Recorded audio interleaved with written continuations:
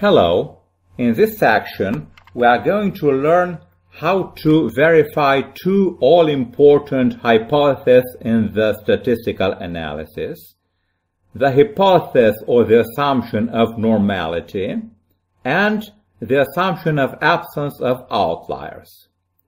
In this lecture we will see how to perform the Shapiro-Wilk normality test. The data frame I'm going to use is the same, demo, and I'm going to verify whether the variable income is normally distributed or not using the Shapiro-Wilk test. To that effect, I must run the Shapiro test function. This function is included in the stats package, which is loaded by default when you start R. So you don't have to load it using the function require. The argument of this function, Shapiro test, is of course our variable income from the data frame demo. So it's very simple. Let's run the test.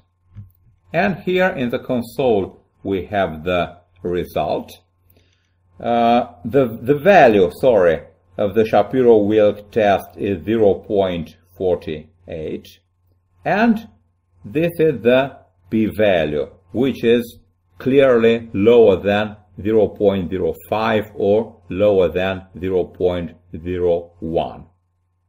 You know that if the p-value is higher than 5%, we accept the null hypothesis and say that the variable is normally distributed.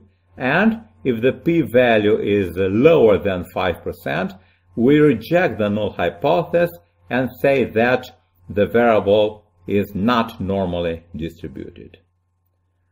Since here the p-value is lower than 5%, we reject the null hypothesis and we conclude that the variable income is not normally distributed. So it's very straightforward. That's all for the Shapiro-Wilk normality test. Thank you.